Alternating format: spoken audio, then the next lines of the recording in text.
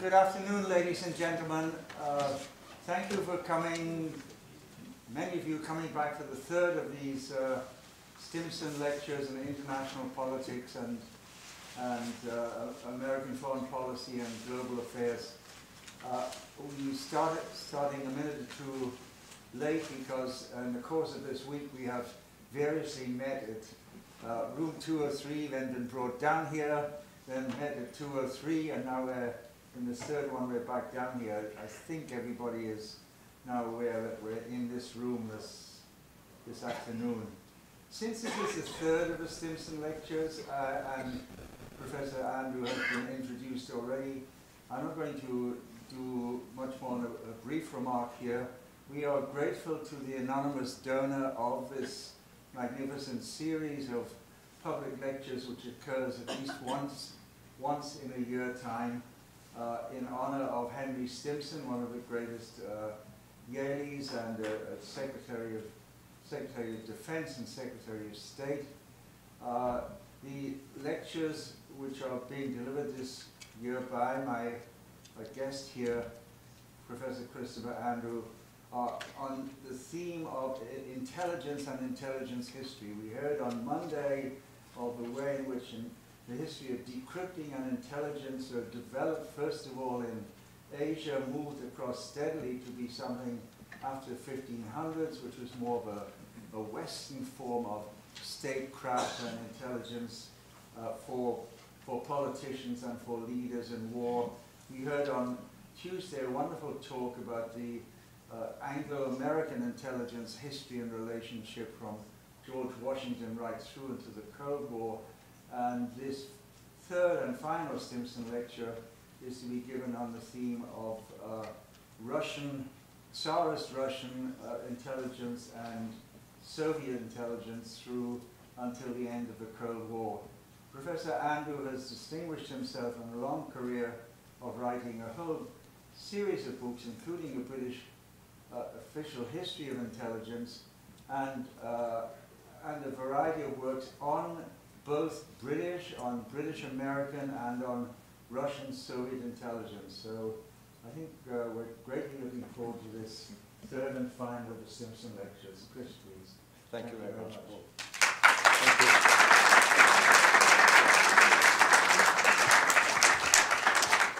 Well, thank you very much. My intention is indeed to come up to the present.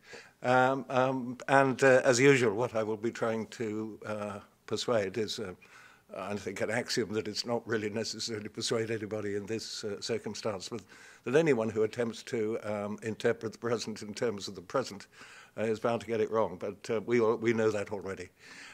So what I'm going to do is to concentrate on the last 100 years and to argue that Tsarist intelligence has an extraordinary influence on Stalin's intelligence, and that Stalin's intelligence has an extraordinary influence on Putin's intelligence, and that the area where this extraordinary development has had most impact is precisely in the West.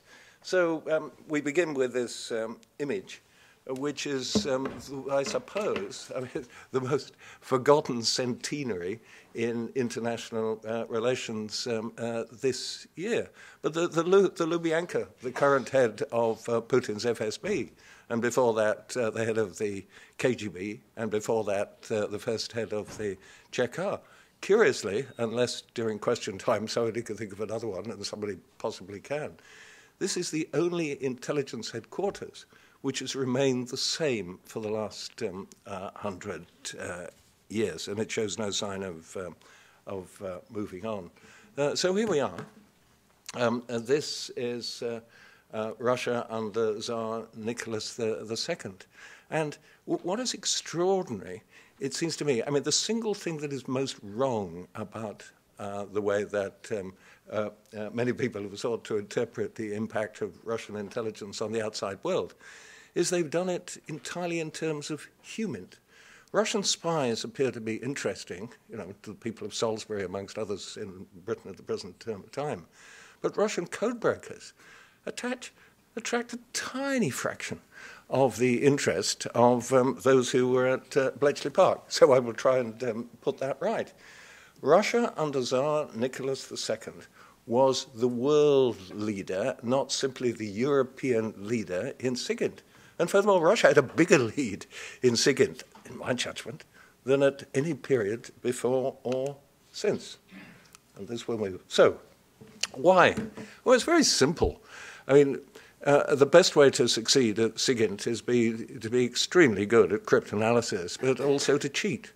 And the best way to cheat is simply to exploit really poor security in embassies, which is why, since embassy security in St. Petersburg, as it then was and is now again before the First World War, was worse in the British and American embassies, the easiest targets that Nicholas II's intelligence service had were precisely the British and the Americans. So here we are, George Mayer, US ambassador to St. Petersburg in 1905. I have discovered beyond a doubt that the Russian government has in their possession our entire cable code. Why it had taken them 30 years to discover that is very bizarre. And of course, exactly the same thing happens in the British Embassy. Sir Charles Harding, who goes on to be the permanent head of the Foreign Office, misspelt, by the way, in the fourth line I just noticed. While he was ambassador, he wrote to the Foreign Office that he'd had a disagreeable shock. Well, again, why had nobody noticed this over the previous 30 or 40 years? But anyway, they hadn't. A leading politician with whom he had had dinner the previous night, quote, did not mind how much I reported in writing what he told me in conversation, but he begged me on no account to telegraph, as all our telegrams are known. The only odd thing about that is that it took them somewhat by surprise. There's no excuse for that. But the thing I think that most requires a certain amount of revision in the history of international relations before the First World War are the relations between these two people. Now, just look at the expression on the face of Nicholas II, and then look at the silliest moustache of the pre-First World War period, which is obviously the Kaiser on the right. You can tell just by looking at Nicholas II that he realizes, as many people did, but the Kaiser didn't, that he was rather an idiot. And you could also see that the Kaiser thinks that he can pull one over on Nicholas II without any difficulty. So it never occurred to the Kaiser that this man on whom he looked down was regularly reading intercepted German diplomatic telegrams and also making demeaning comments about the Kaiser, appropriately demeaning comments about the Kaiser, quite similar to those which many historians have made since. So here we are. Shortly after he begins reading it, Tsar Nicholas II writes on a decrypted 1895 telegram from Berlin to the new German ambassador in St. Petersburg, childishly foolish advice. What did he think about the Kaiser? That he was childishly foolish. Now, to my knowledge, there's not a single historian who would disagree with him nowadays. But Nicholas II arrived at that conclusion. Not a brilliant man, but he arrived at obvious conclusions without too much difficulty. And so this, I think, makes it possible to look at the July crisis, which leads up to the precipitates of the First World War, in a rather different way. The British have no code breakers at this point. The Germans have no code breakers at this point. The Americans barely know what a code breaker is. But the French and the Russians know. So this famous meeting between Raymond Poincaré, the man with the top hat, the president of the French Republic, who was the man who looked after foreign policy, and Nicholas II, what are they discussing days before the outbreak of the First World War? SIGINT. That's what they're discussing. And what are they most discussing? Well, we don't have the record of their discussion, but we know that they knew about how they had advanced knowledge of the Austrian ultimatum to Serbia. And how did they get that? Because the Russians were decrypting the Austrian communications to the ambassador in St. Petersburg. Right. Now, just a little bit of background for what follows, which I think is apologies because we're well known probably to just about everybody here. Lenin founds the Cheka, a forerunner of the KGB, only 6 weeks after the Bolshevik Revolution, under the leadership of Stalin's friend Felix Dzerzhinsky. And I think it's been insufficiently noticed just how close friends they were. Of course, what happened throughout the Cold War was that the tallest statue, which was outside the Lubyanka, which was the first image I showed, was not of Lenin, it was not of Stalin, it was of Felix Dzerzhinsky. And that is why the great symbol of the end of the Soviet era is the pulling down of Dzerzhinsky's statue. So there he is, being trampled underfoot, gives a good example of just how big he was. And there he is, being taken away to the graveyard of statues on the outskirts of Moscow. But of course, they're now beginning to go up again. And this is not of the same size, but it's only a year ago in Kirov, and it's not the only one. So thanks mainly to Putin, Dzerzhinsky is back in favor. And what tends to be forgotten about Putin is that ever since he was a child, and I'll come on to this in a moment, as a teenager, he was obsessed, and I think that's the accurate verb, he was obsessed with Russian intelligence history. Russian intelligence history going back centuries, not simply during the Soviet era. There are many glorious pages, bright examples of true heroism and courage in the history of national security organizations. Now, from time to time, he will produce a nugget. And what almost always happens, because we're not accustomed to this, is that there is a message there which we don't get immediately. So here's one example. Here's something that he doesn't talk about. It's really rather interesting. He's far happier talking about Soviet spies in Cambridge, Cambridgeshire, than he is about talking about Soviet spies in Cambridge, Massachusetts. But what he knows is that the penetration of MIT began several years ahead of the penetration of Cambridge University, Cambridgeshire. So MIT, which needs foreign students to the beginning of the 1930s in order to fill in places that are not currently being taken up in the Depression. It's an extraordinary story. So there we are. This is the first 23 Russian students who stopped on their way to MIT at New York in order to buy suits. And all of them are either members of the Russian intelligence services or reporting to the Russian intelligence services. So there is Dean Tryon in the middle, who knows nothing of this. 2 places to his left is one of the most successful Russian intelligence officers ever to operate in the United States. The one in the middle between them, Chernyavsky, just shows one of the problems of stationing American and Russian intelligence officers in the United States. In other words, some of them will get to enjoy the United States so much, they will lose faith in their own system. So Chernyavsky, who's the one just on the right, our left, looking at it, Chernyavsky was actually recalled and executed 4 years later. But the man on his left, and this is the entry at the top from the MIT yearbook, Stanislav Shumovsky, and it shows him as a student in the yearbook, and then you see him as an intelligence officer once he's returned to Russia years later, was the most successful, I think, spy in aviation in the entire history of aviation, as known to me, but my knowledge is not comprehensive. Now, for the kind of thing that Putin does talk about.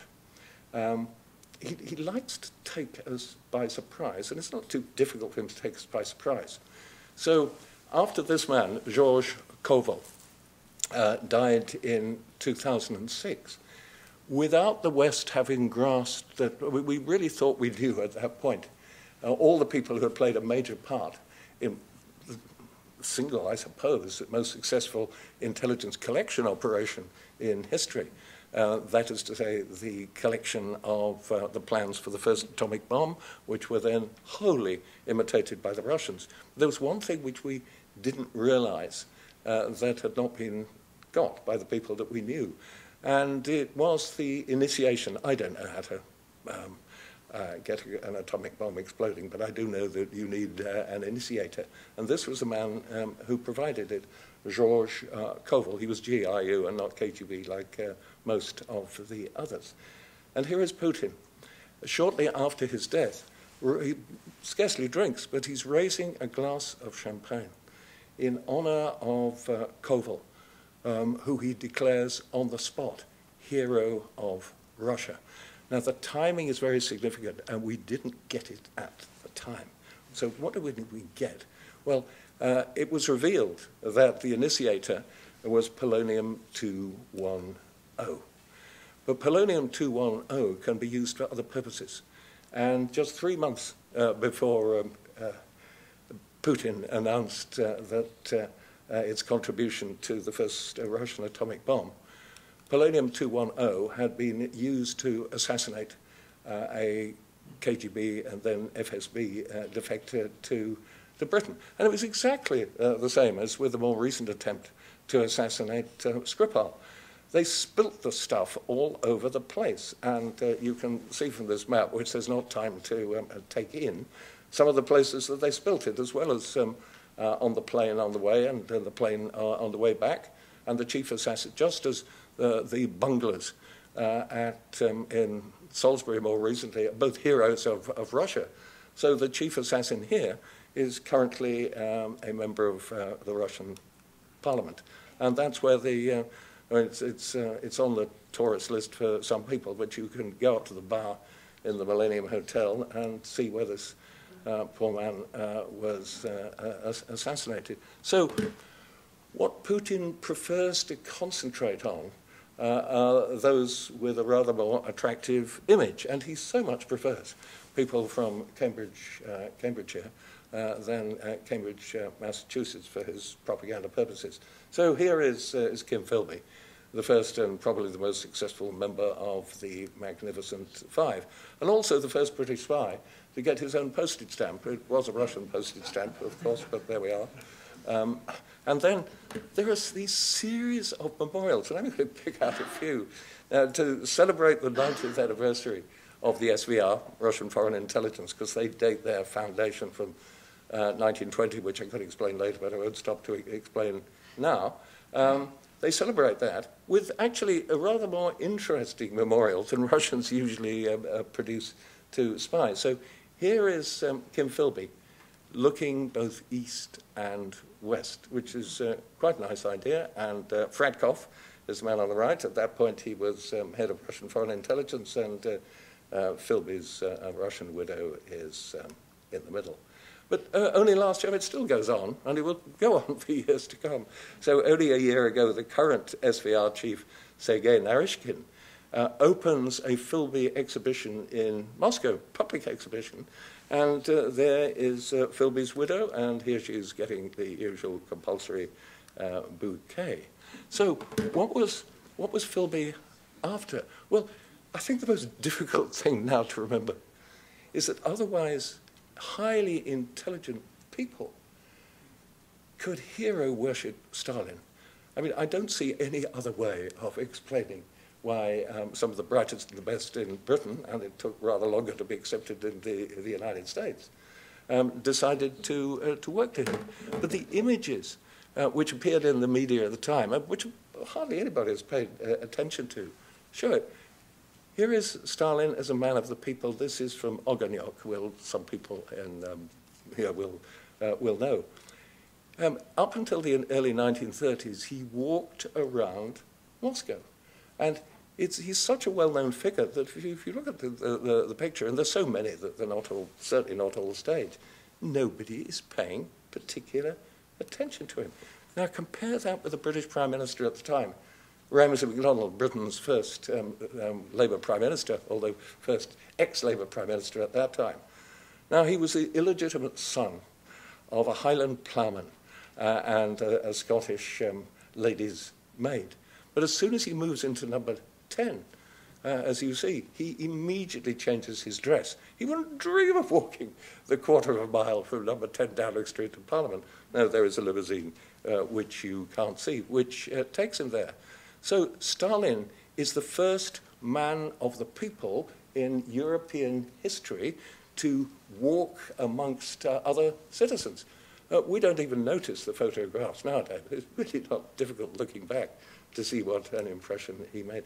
And there's another one. And again, you know, nobody is particularly paying attention to him. Now, the other thing that has been extraordinarily left out is Stalin's Okhrana, Russian Tsarist intelligence service file. Here he is as a quite good-looking 23-year-old Georgian revolutionary, probably, even though I don't think this is a relevant category, the best-looking revolutionary of the time. And these are the people who are keeping track of him. The most smartly dressed intelligence service that I know of, Okhrana, and the capital, of course, was St. Petersburg at that point. Now, people have only just begun looking at what I think is absolutely the central source for beginning to understand Stalin. It's the 125-volume file of his Okhrana file. And after the revolution, Stalin moved it to his own archive, where it remains. And it had the most, you know, all the way through. I mean, he must have spent 20 years going through it and annotating every page. This happens to be a page with a lot of doodles on it. I can't understand this, but a colleague who claims to be, and I believe her, says that some of the things say teacher, teacher, because he had been given the title in Georgia of teacher of the people, and then there are a number of references to a Moscow football team, and the others I can't work out. But what will have astonished him is the extraordinarily intrusive level of surveillance of his private life. Now, his first marriage, I don't think there's much doubt that it was a love match. I don't think he was capable of a love match after his first wife died. There's some extraordinary evidence of this. But he did fancy a few friends' fiancés. And here is one. And he has it sent, actually, from outside Russia to her. And it promises her a hot kiss. And when he finds that in the file, but this is just an example, going through his entire life history up to 1917 and seeing how it had been kept under surveillance. And what did he send her? On the other side of the card, there is it's not particularly top shelf, to use English terminology now, but it's something which would not have been allowed to be posted in New York or in London. And he's sending it to the 16-year-old fiancé of a friend. Well, no time to go through that. What other things affect him? You know, here is somebody who is a natural conspiracy theorist, and discovering that people who he had trusted had been betraying him for years is, I think, something that has a permanent effect on his mentality. So here's Roman Malinovsky. Malinovsky was a rare example of a Bolshevik who came from the working class, and God knows there were so few of them that he was given promotion. In 1912, he's head of the leader of the Bolshevik fraction in the Duma, and Lenin, who was rather spending a lot of time in England and other places, rather slow to realize the level of penetration, makes him head of a three-man provokatsia commission to investigate the extent of Okhrana penetration of Bolsheviks. And 6 months later, Malinovsky comes back and says, well, we've concluded that there must be an Okhrana spy very close to the leadership of the Bolshevik Party. Absolutely right. The only thing he forgot to mention is that it was him. Now, one of the things that would have struck me, and not simply me, but perhaps everyone here, is that when the CIA bungles, people say, no, it's the CIA bungling. When British intelligence bungles, people say, no, it's British intelligence bungling. But when the Russian intelligence bungles in Salisbury, people say, it shows just how clever they are. They're pretending to bungle so that we don't realize how clever they are. Well, all one's got to do is go back to the Lenin period and see a level of bungling which is beyond anything in the history of the CIA or MI6 or many other people. So here is Lenin. You will already have spotted. Because of the most elementary bungles, Lenin actually becomes, the file is all there, by the way, I don't think anything at all controversial at an evidential level or whatever. He becomes the first, and I think still the only head of government or head of state to be victim of a carjacking. So what's going on? He had a limousine. He wasn't tremendously fond of expensive objects, but he had quite a nice car. And he goes to visit his long-suffering wife on the outskirts of Moscow in 1919. But the Chekar failed to provide a security guard. So what happens is exactly this. They're stopped by some bandits on the outskirts of Moscow.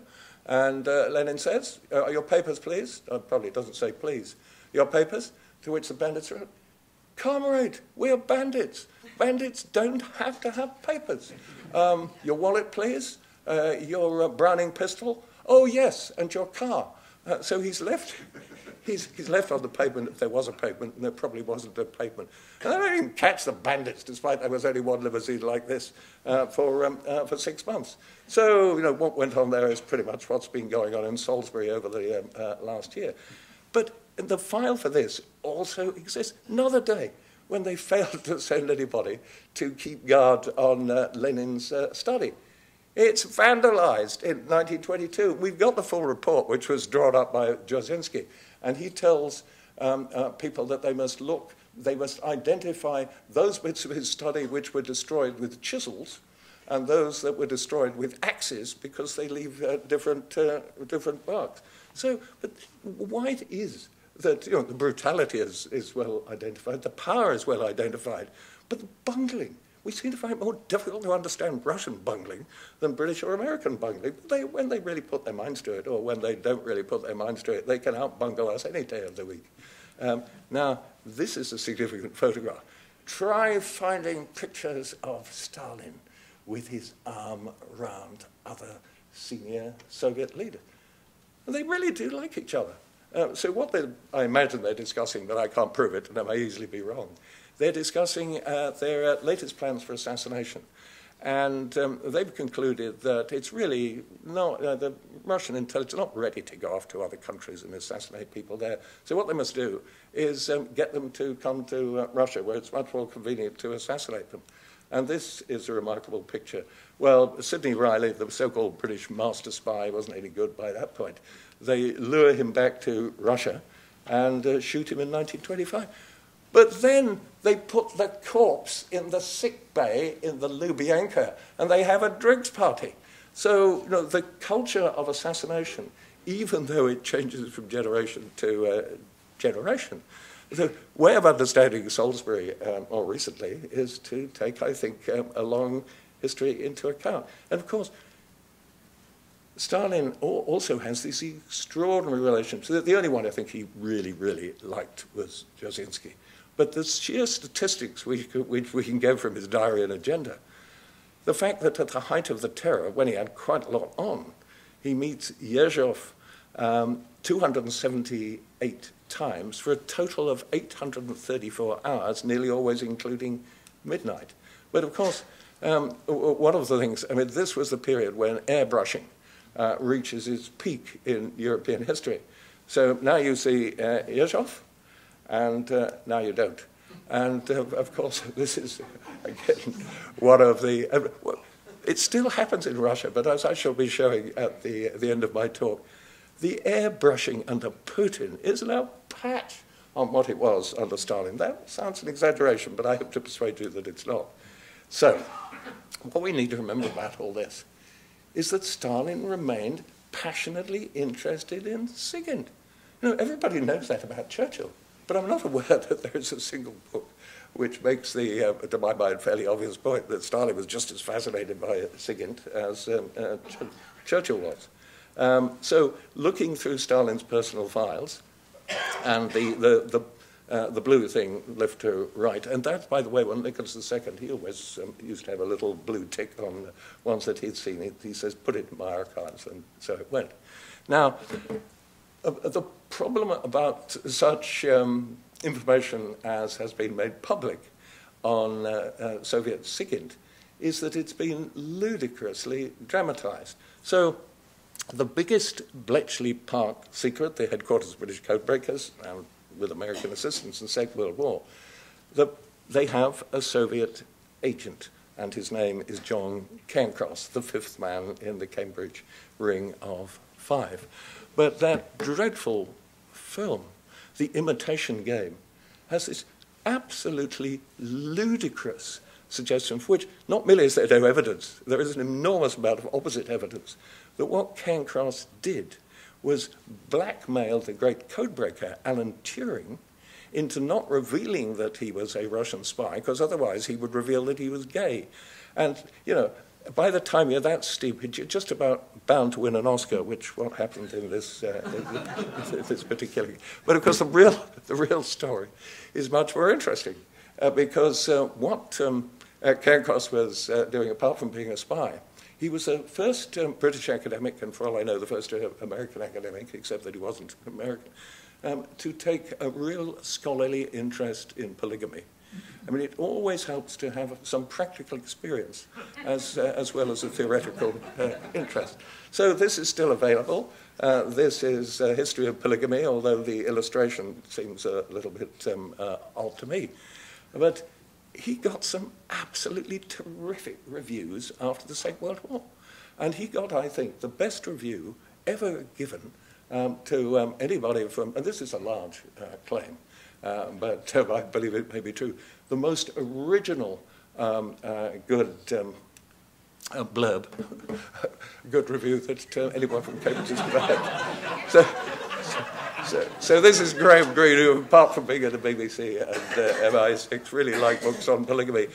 Here is at last is a book that will strongly appeal to all polygamists. So think how good The Imitation Game might have been if they'd concentrated on the book about polygamy. Oh, another lost opportunity. Now, in the meantime, of course, Stalin is keeping enormous numbers of US diplomatic telegrams in his files. It's a real problem, because there are too many, really, to file away. And because even though British security was appalling, it was in a different and better class from the United States. So there is the man who at the time was head of the least secure embassy in Russian history, Ambassador William C. Bullitt. You may recall that it's not until 1933 that the United States has diplomatic representation. And every word he says is recorded repeatedly. And at least his successor knew that he was being bugged. And he actually, Joseph E. Davis, once he's given the evidence, he's saying, thank goodness. And as he says, if the Soviets had a dictaphone in the embassy, so much the better. The sooner they would find out that we were friends, not enemies. Oh, dear, oh, dear. But it's not until 1944, and I've seen the evidence, I've seen the original documents, that it occurs to somebody actually in the FBI that it might be a good idea to have an electronic sweep of the US Embassy in Moscow. And on day one, they discover 120 hidden microphones, which is about as many as you can discover in a particular day. But of course, that is only a tiny fraction of the total number. Meanwhile, of course, I mean, I really don't think that at any point in world history, and I look forward to dealing with this exaggerated claim from more sober questioning afterwards, there's ever been a moment at which one power has known so much about one of its chief allies that it just couldn't take it all in. So here we are, poor Roosevelt having been persuaded to go all the way to Yalta because it was so much easier for the Russians to bug Yalta than it would have been somewhere outside Russia.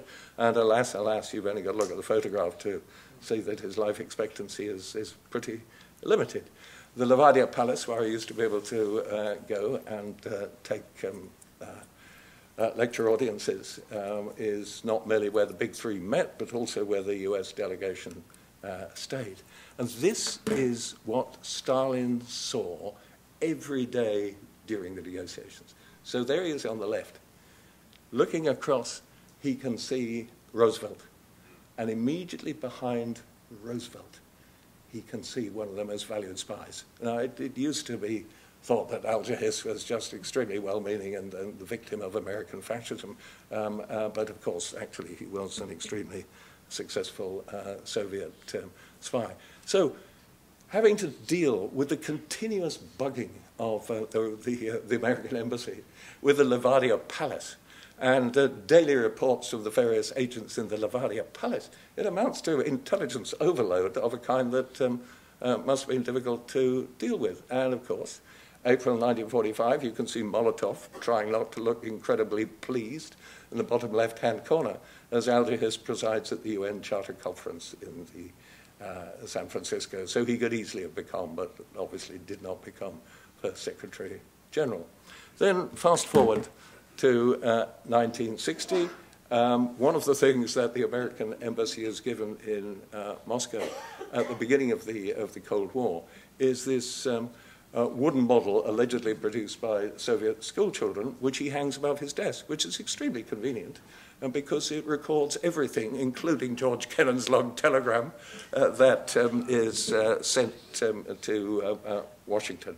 And only recently has it been discovered that the British embassy in Moscow, obviously not quite the same level of priority, is just as penetrated as it had been in Tsarist times. And I've actually spoken to the former SIS officer who was involved. After the Americans realized just how badly they were penetrated, British Ambassador Sir Frank Roberts, a really distinguished British diplomat, was persuaded that he ought to allow his office to be checked. And as the man who did it has told me, he didn't believe that it was possible. And he said, "You've got 20 minutes. And at the end of the 20 minutes, this man was just pulling from behind a skirting board one of the listening devices, and Roberts grabbed it from his hand and started swearing extremely fluently into it. So talk about open diplomacy. But it goes on in the American case. In 1962, Khrushchev complains to the US ambassador that he's hostile to the selling of oil and gas pipelines, American oil and gas.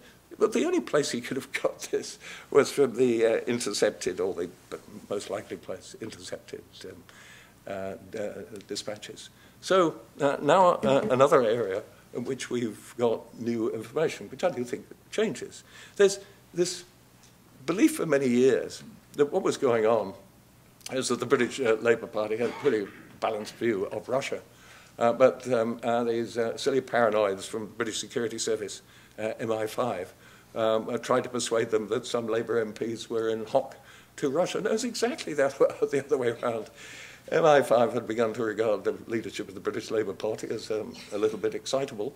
But in 1961, the Labour leadership, which, for those who know about the leadership was Gateskill and George Brown as his deputy and one or two others, take to the House of Commons this list of Labour MPs they actually want MI5 to keep a check on. So the ones they think are actually CP, members of the Communist Party, on the left-hand side, and you can see the total on the left-hand side, 18, and then the possible ones, 9. And MI5 just thinks that the Labour leadership is getting a bit overheated, so it doesn't pay too much attention, which is a pity, because the man in the top left-hand corner, W. Owen, Will Owen, Labour MP for Morpeth, was in fact a fully recruited Soviet bloc spy. Where is his file? Well, one of the smart things that the Russians realized in the 1960s is that it was far easier for Czech intelligence, because the British, quite rightly, still had rather bad feelings about Munich. And it was so much easier for Czechoslovak intelligence to recruit MPs than it was for Russians. So the material is now available. And we've been going through quite a lot of it because, fortunately, we have one or two Czechoslovak speakers, not including me. Years and years ago, I did have a book which said, "Teach Yourself Czech," and I abandoned hope at the middle of chapter 3. There are far too many cases and so on. So that's where Will Owen's file is now. And it's pretty exciting stuff. His official code name was Lee, but he was so greedy. I mean, right up to the point when he was leaving the embassy, he would empty the cigar box and put it in his inside pocket. So they gave him the alternative name of Greedy Bastard. And then here is a name which used to be famous, infamous in Britain, One of Wilson's ministers, not a cabinet minister, at the end of the 1960s, was confident that he would rise to become foreign secretary, and he tells the SDB, and again his file is available, that he'd be far more use to them. But he's also a confidence trickster, and the older amongst us will recall that he's the last British Labour MP to fake his own suicide. He left his carefully arranged clothes on a Florida beach and didn't turn up, but all the time he had gone with his woman friend, not his wife, to Australia, where he was tracked down. So now the point I want to come to now is the thing that I think Western intelligence got most wrong during the Cold War. It confused the frequent, though not invariable, success of Russian intelligence collection with the inability to understand what the meaning of political intelligence was. So what you currently get at times of crisis is the belief that the United States is preparing a nuclear first strike. Now, once again, the evidence is not in doubt. In June 1960, Shelepin, who was reckoned to be about the smartest head of the KGB before Andropov, tells Khrushchev, and he comes round to the Kremlin to say it, in the CIA it is known that the leadership of the Pentagon is convinced of the need to initiate a war with the Soviet Union, quote, as soon as possible. Where does this come from? Well, it comes from General Jack D. Ripper, or as he was known at the time, General Curtis LeMay, head of Strategic Air Command. In other words, the KGB was picking up the kind of things that after a few cigars and several bottles of bourbon, no, it's an exaggeration, just several glasses of bourbon, General Curtis LeMay would say, you know, why don't we finish them off? And the KGB couldn't fail to realize this is just the kind of thing he said after dinner as opposed to a carefully prepared strategic plan.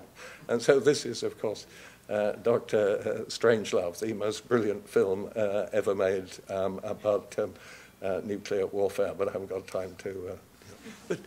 But it's the GRU as well. Now, the Russians themselves have released this. The GRU later tells Khrushchev that the United States had planned to launch a surprise nuclear attack in September 1961, but had been deterred at the last moment because Soviet nuclear tests appeared to indicate that the Soviet nuclear arsenal was more powerful, and therefore they would be able to realize, and therefore they'd be able to deal with a second strike. And it's at this very moment in March 1962 that Khrushchev takes the decision to put missile bases in Cuba. I can't prove there's a connection, but it would be pretty odd if there was no connection at all. So what else is Khrushchev using? Well, he's continuing the tradition of assassination operations. This is not central, but it's nonetheless a continuous part. And of course, the main targets are the traitors. Now, the definition of traitor changes over the years, but the ones that they were most anxious about were Ukrainian nationalist leaders who were in exile, and mainly they were in exile in Germany. Now, one's only got to look at the bungles that this produced to see that even though it's not wholly bungling, how anybody can regard the bungles of the last few years as out of the historical tradition, I don't know. So here we are, Nikolai Khokhlov, KGB assassin sent to West Germany to kill Ukrainian emigre leaders. But he doesn't, because he makes friends with the man who he was supposed to assassinate, who's the man who doesn't look entirely amused, Georgy Okolovich, on the right. And then he gives a press conference. I mean, this kind of stuff may look pretty straightforward now, but believe me, I mean, electrically operated guns with cyanide bullets concealed in cigarette packets was beyond the imagination of James Bond in those days. So the bungling is right back to the Lenin era and beyond any bungle which I believe is the Putin era. So here are the current bunglers. All right? You rarely see assassins who are having such a good time. These are the ones that went to Salisbury. And, of course, they're breaking by their expressions, the things that they're wearing, all the other kind of stuff, having believed they've just left poison behind, which will dispose of Skripal. And they are both heroes of Russia. Putin doesn't half pick them. There, of course, I mean, in the entire history of bogus cover stories, I mean, it may be possible, but I really challenge colleagues afterwards to think of anything sillier than, oh, we were really impressed by the fact that Salisbury Cathedral has a spire which is taller than Norwich Cathedral. I come from Norwich, and we're so pleased we only have the second tallest spire, because that means we have no problem with assassination operations. Just again, the complete lack of cover. And I think the argument that there's a complete lack of cover because they're brilliant is scarcely. Look at the man on the right, Alexander Mishkin, alias Alexander Petrov. He really does look like a special needs assassin. And so these are the ones they were after, and of course they were. But the fact that Mishkin's Mercedes, the paper trail, including the speeding tickets, should be available in a way in which, to the best of my knowledge, members of both British and American intelligence who have picked up lots of speeding tickets. I don't think any British or American intelligence officer has ever left such a trail behind. Now, good news. This is a man that I've had a lot to do with, or did before his death. One of the most admirable things about the extraordinary archives of the KGB is they lost control of them. Why?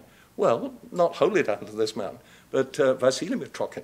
I mean, I've told his story at great length, so I'm not going to do so again, but over a period of 15 years, because he was in charge of moving the Foreign Intelligence Archive from the Lubyanka to the new headquarters at Yasenovo on the outskirts of Moscow, he was able to collect this huge intelligence archive. But he saw himself all the time as a whistleblower. He wanted it to be known. The only way it could be known was getting it to the West. But until the Soviet Union fell apart, there was no way of getting it to the West. And then what happens?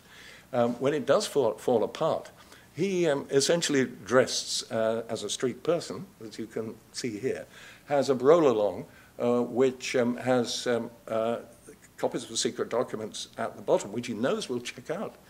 Because they give the real identities of a series of Russian illegals, and he knows that British and American intelligence will be able to check some of that. Then on the top of that, he has dirty washing, and then some clean clothing, and then highly spiced sausages and so on, and exactly the kind of thing that he hoped correctly would mean that the immigration authorities, only just being established, would mean that they wouldn't look at his newspaper. And then he tries to get into an American embassy, but so many other people are trying to get into American embassies to get visas, he doesn't. He goes along to a British embassy in one of the Baltic states, and he goes in with his pull-along, and he pulls out some of this stuff beneath the sausages and the dirty clothing. And he asks to see a young diplomat, and my goodness, she saw things which a lot of others wouldn't see.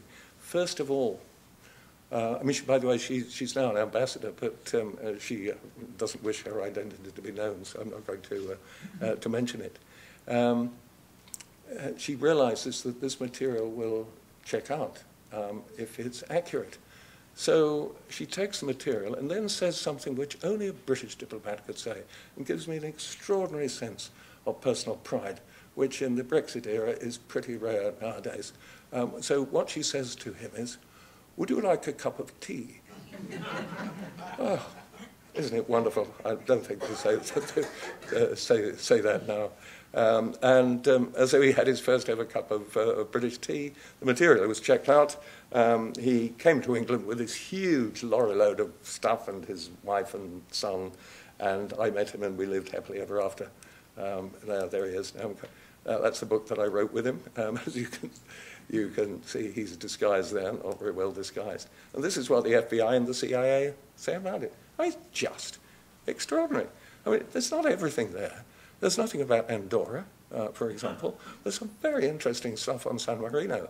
And most other countries of the world, not full documents. And it's now available, I'm glad to say, since our book came out. It's available in Churchill College Archive, Cambridge, just next to the papers of Winston Churchill and Margaret Thatcher. And those are the three collections of papers that are the most consulted at Churchill nowadays. Now, what do we get out of it? Well, here's what most changed my mind. I had the view, as I think many people do, that the illegals, fantastic technical achievement, as in those silly films, the Americans, to manage to present yourself as another nationality, so successful, as you'll remember in the case of the ghost stories, that some of the children of the illegals don't even realize that their parents are Russian rather than American. An incredible technical feat, which in the West really hasn't been worth it.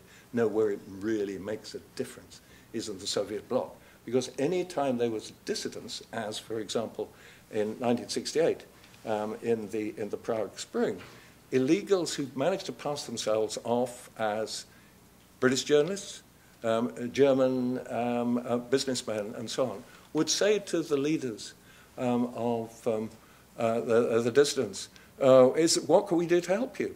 And so this is the list on the left-hand side, one of whom, Gromov, is the codename of Gordievsky's elder brother, by the way, of the people pretending to be Westerners. And it was a brilliantly simple device. There's no major dissident outbreak in Eastern Europe which is not penetrated by KGB illegal. So there he is, Yuri Andropov. This is a period in which he didn't get to be Soviet leader without being terminally ill, as you can. And then now back to Putin, and I am reaching some kind of conclusion. So just the idea that this is someone, as he since admitted, was just absolutely fascinated by Russian intelligence history. So fascinated that, as he himself has described, at the age of 16, he goes up to the only ugly building in St. Petersburg, which is the KGB headquarters. It was always said that it was an ugly building, is an ugly building, but there was a wonderful view from the top. You could see all the way to Siberia, where you can't know. And then you can see it's a failure. I mean, having got into the job that he had always wanted, he's not sent to one of the prime jobs. He's sent to East Germany, which, as you can see from the expression, because he doesn't know he's being photographed, he finds less than fascinating. Now, we know he's a failure. How do we know he's a failure? Because this man was not a failure. Yevgeny Primakov, who was leading international relations expert and made, with a great reputation in the West, who becomes SVR director in the 5 years after the fall of the old regime. And he says afterwards about Putin, I never met Putin or heard a word about him. But he was so unsuccessful, why would you? I mean, he had to be of average ability in the field for Primakov to have heard of him. So nonetheless, he's always been astonishingly good at intriguing his way through whatever job he wanted. What was the job he wanted? He wanted to be head of the FSB, internal successor of the KGB, and he is. And then Yeltsin, who, as you see, doesn't look incredibly pleased about it, makes him the successor as president. And who is he surrounded by? Well, in particular, his 3 intelligence chiefs, all on the EU and not simply the EU sanctions list. Now, the main media, not simply media, preoccupation over the last couple of years has been the Russian attempt to interfere in recent Russian elections. Well, as far as I'm concerned, I mean, the best report that has so far been produced, because although there are others in prospect, is the one that was produced under the Obama regime. And there is no reason, it seems to me, to doubt its general conclusion.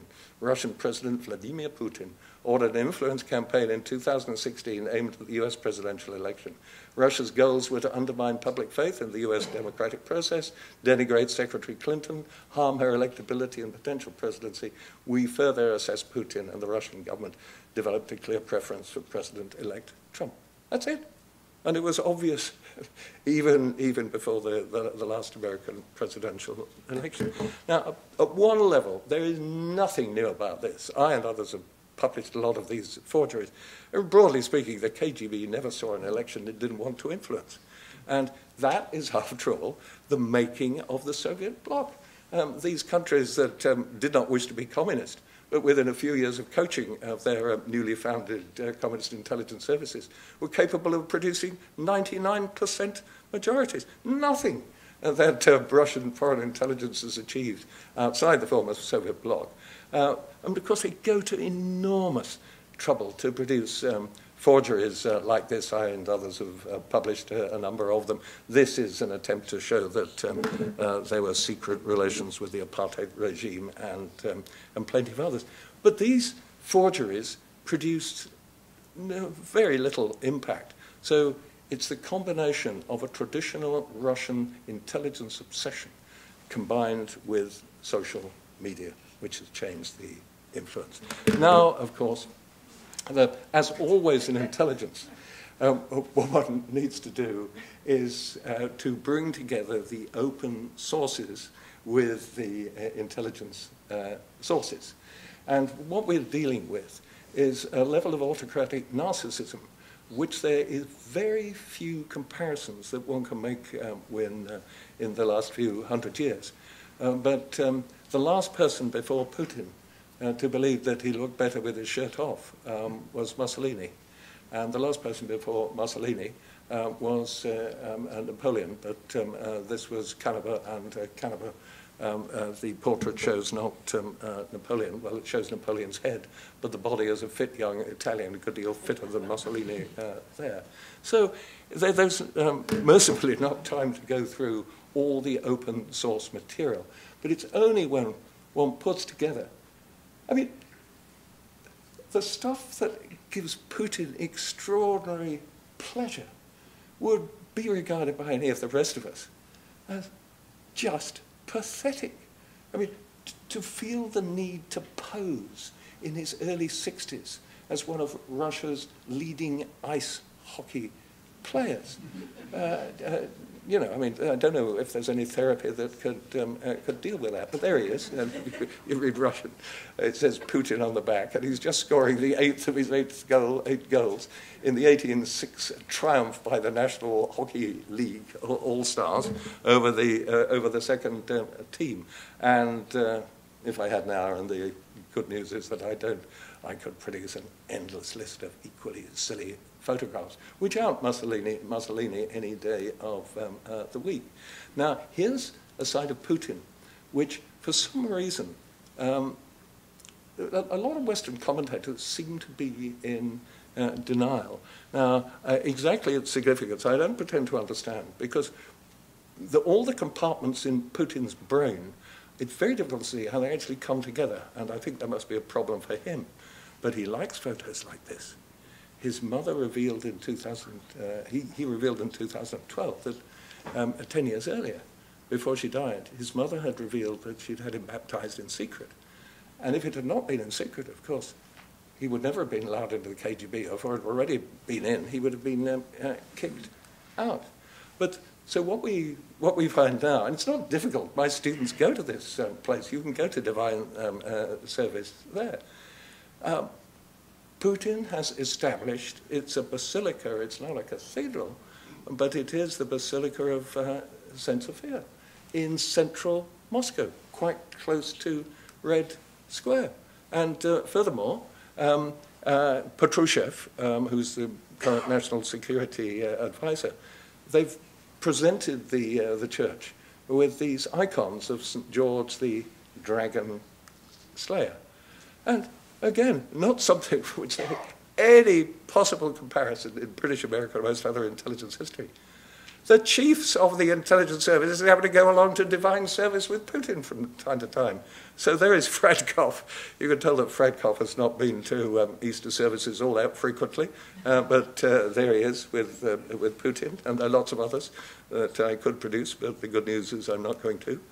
And he gets on astonishingly well with successive patriarchs. Alexei II was a former KGB agent whose name was Drozhdov Thrush.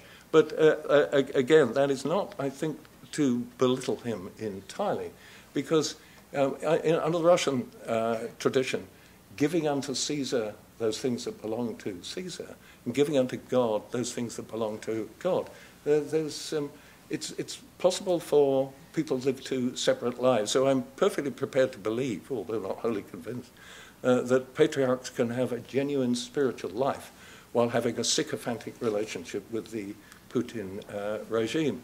So here is Putin praising the Orthodox Church for creating a spirit of patriotism among young Russians. It was de rigueur to be anti-Christian, and now it's de rigueur to be Christian.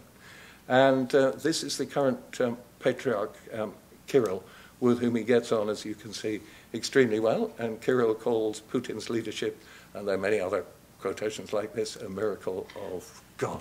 Now, here's one of the problems. Putin is obsessed with bling, but a particular kind of bling, which I'll come on to. But Kirill likes a bit of bling himself. And how do we know this? Well, because the airbrushing skills have been largely lost in the Photoshop era. So Kirill likes a fancy watch, although not nearly as fancy watches as Putin does. Putin wouldn't be seen dead in a $30,000 watch, but Kirill would be seen alive. Now, on the right-hand side, what happened was that after a complaint that Kirill was wearing $30,000 watches, his office published a photograph which shows that the particular meeting where he was supposed to have worn this $30,000 watch, he wasn't wearing a watch at all. But just look in the heavily polished mahogany table. You can see an exact image of the watch that he wasn't wearing. And so then the office had to say there'd been a bit of a mistake, and they published the correct photograph on the left-hand side, which shows the watch as well as the image. Now, the best way of noticing the kind of bling that Putin particularly likes is when he makes a speech, he holds his hand up like this. And there has been a very scholarly study of the watches that he wore over a 4-month period. Now, I can't identify this watch, but I know you wouldn't be able to get it for $30,000. So, as has been shown, in one 4-month period, the value of the watches that he wore was 6 times that of his annual salary, which is a suitable point at which to end, and I look forward to questions. Thank you very much.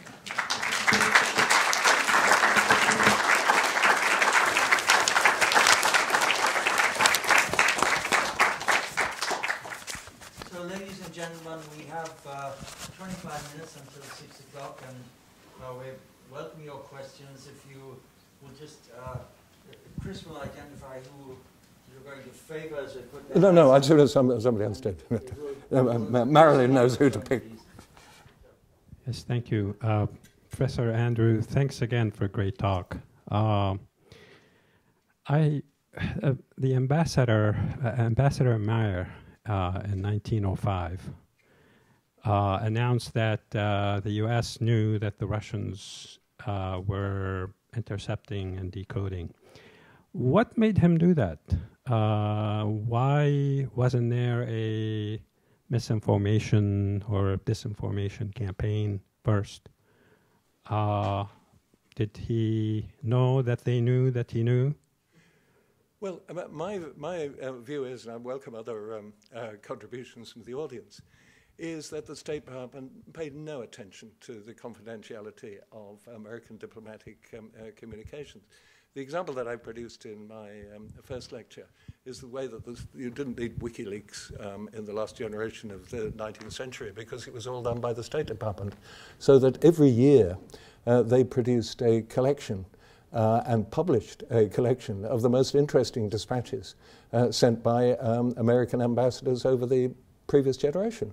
And I produced the example from a Yale ambassador by saying that none of them any longer dared send back to Washington their serious thoughts. It's just very difficult to put oneself back into a period, and this was true in ancient institutions on both sides of the Atlantic, in which paying attention to security was just not something that one did. So here's a very short personal confession. When I was senior tutor in the 1980s at my own Cambridge college, to the best of my belief, and my belief is, I think, correct, I was the first person to lock the file room door, and indeed the senior tutor's door, when I left. It's just that were so distrustful to lock a door which would prevent students from going and looking at their files.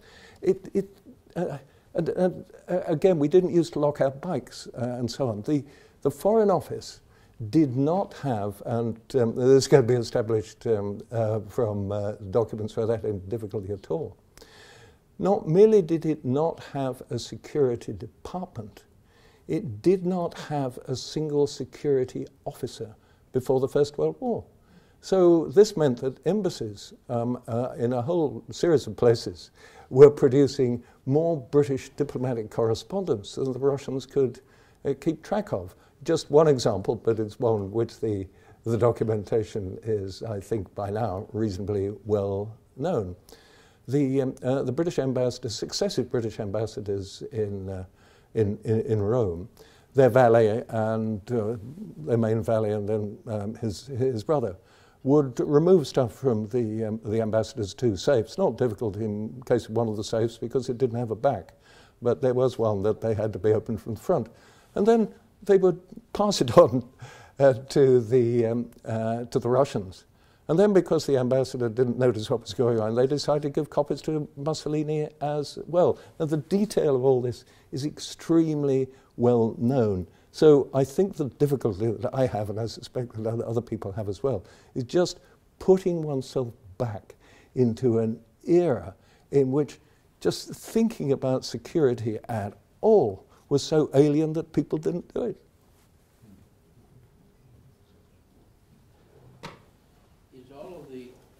Hold on. I'm on my way.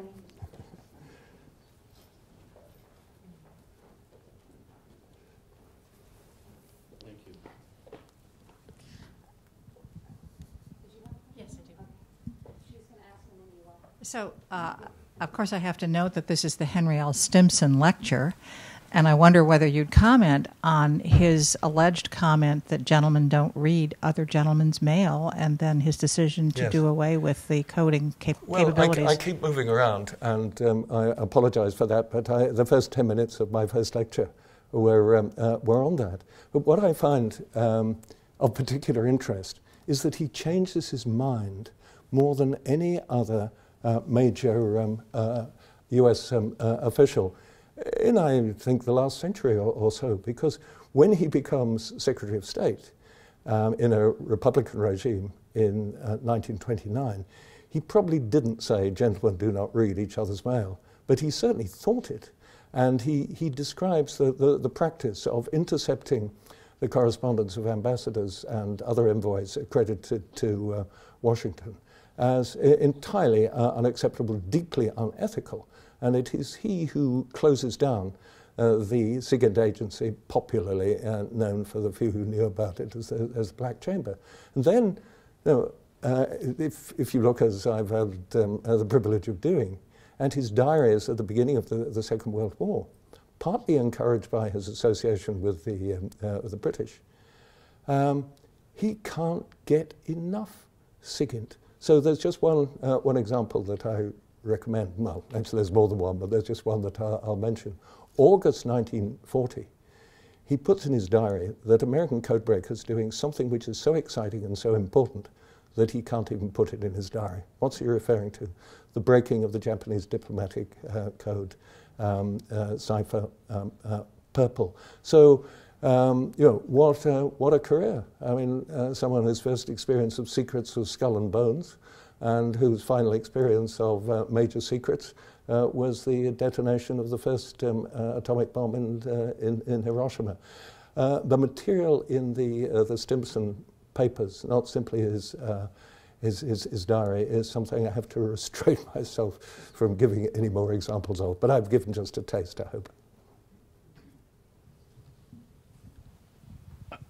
And there's a question behind you first, and then perhaps you next.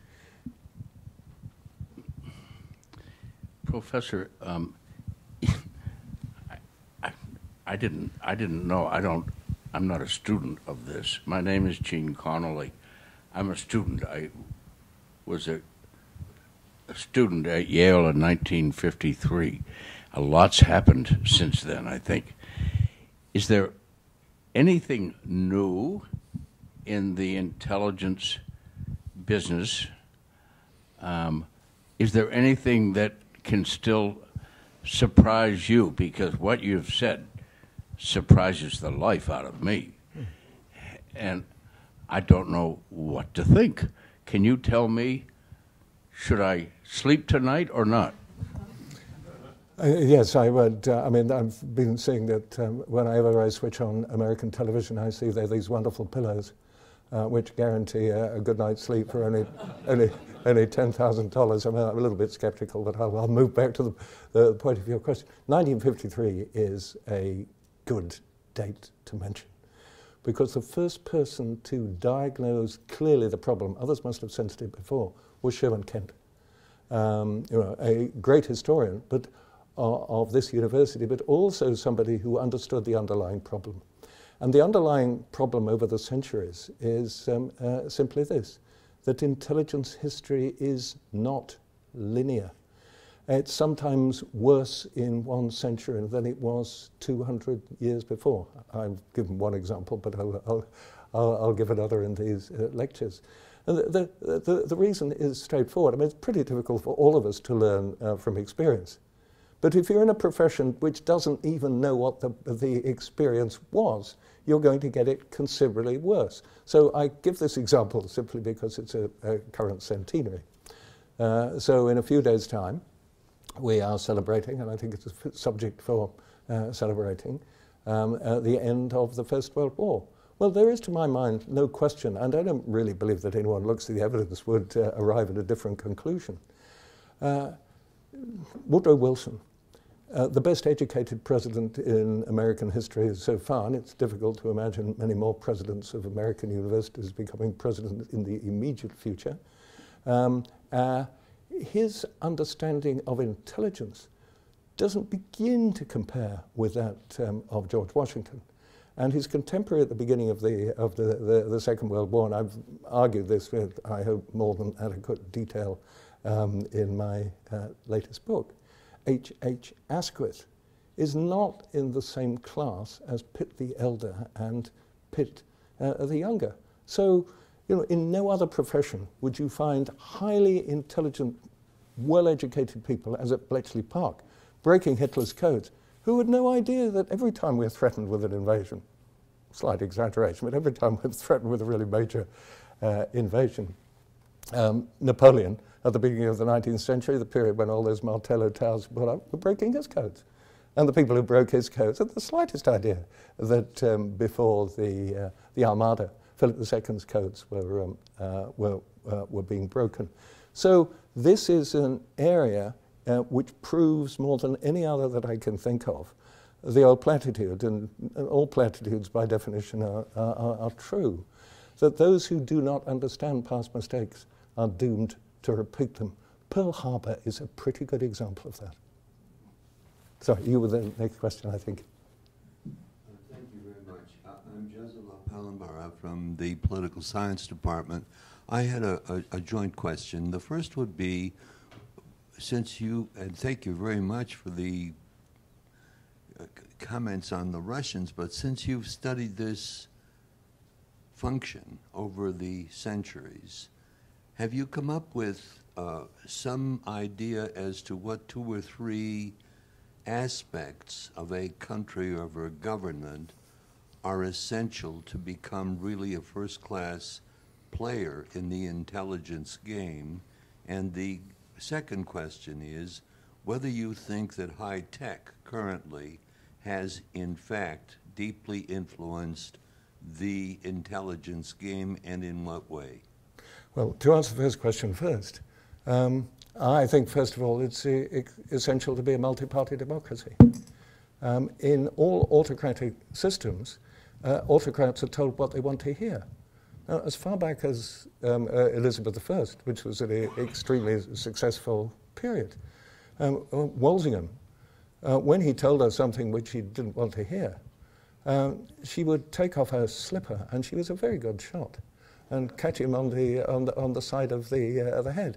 Now, anybody who tells Stalin something that he didn't want to hear, this would not simply be a bad career move. It would be a life-shortening experience. Now, as for the difference that current media has made, it's simply, or simply is not the correct qualifier, it's essentially another form of the problem of, you've got a wonderful intelligence source. Now, how do you understand it? The social media, I think, is a step backwards in human understanding anyway, because those who have access to the Sterling Library and other places already have formidable access to reliable information. It has simply meant that a higher proportion of the information available to educated young people is inaccurate than at any previous moment in 20th century British or American history. That is my view, which I do not expect to be a universal view.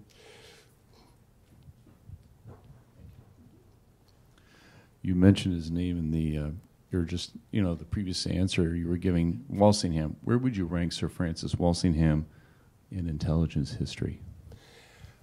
I would rank him very high, although why he was so good is a more difficult question. It was partly to do with the fact that, there is a real threat. I mean, the fact that Queen Elizabeth I survived at all is simply astonishing. There were threats to assassinate her, which very nearly succeeded. Two of her contemporaries, kings of France, they were both assassinated. Her successor, James I of England, James VI of Scotland, were only a few days after Guy Fawkes Day.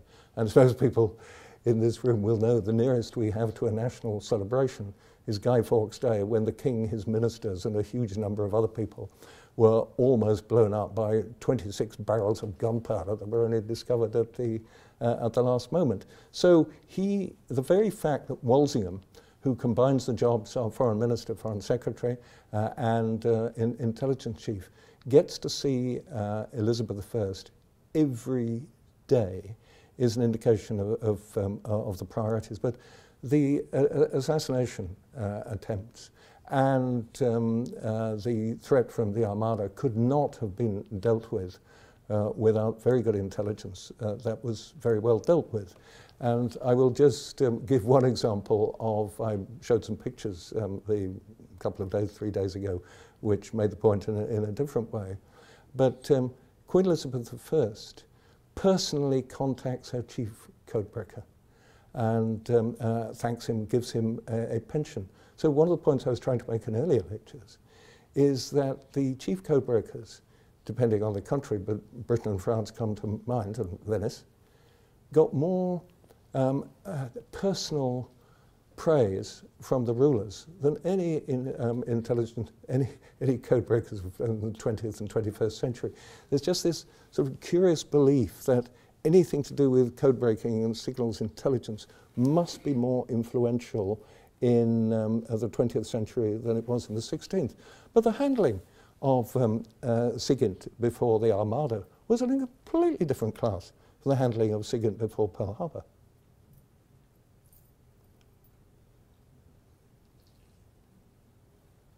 I have a question. Oh, good. I'm curious to know about countries that you haven't mentioned, like India, for instance, yes. Pakistan, any of those in South America. What can you tell us about their intelligence? I did mention India in Lecture 1, but not enough. But let me resume my main point, which I can't think of any other area of human knowledge in which the Greeks and the Romans were so far behind their main Asian contemporaries. Now, obviously, Sun Tzu is the Chinese sage and contemporary of Confucius, is the main one. But the Artha Shastra, the Indian equivalent, is another, I think, striking example. Now, what happens, of course, is that those classic texts get forgotten. And they're only rediscovered in the 20th century, and they're largely rediscovered, at least initially, by Western scholars. And you mentioned Pakistan. Well, there's time for me to give just one example. Thank goodness my first-hand experience of warfare has been astonishingly small. But in the final stages, 1987, of the Russian war, and it is fair to call it that, on Afghanistan, I went along, and I went to have lunch with some friends at the headquarters of the Khyber Rifles. The way to get there is perfectly straightforward. You go up the Khyber Pass, and it's the third big boulder from the top. You turn right, and you go around a corner, and then you see the Khyber Rifles in kilts doing a sword dance, and you're made to feel really welcome. Anyway, I'll cut all the rest, except to say that after lunch, we went and were able to look at a Soviet air attack on Mujahideen positions in the next valley. And this man, who was a senior in ISI, senior Pakistani intelligence officer, I said, you must have briefed hundreds of people over the last 10, 12 years here. And I said, who would you say was the smartest? And he said, what an easy question, Richard Nixon. I'm not going to attempt to defend how I arrived at that, but just that strategic ability to grasp the strategic issues. Anyway, I won't go any further than that, but I was impressed by his answer. We could take one last question, ladies and gentlemen, if there is one. Yes, up there, please. Thank you.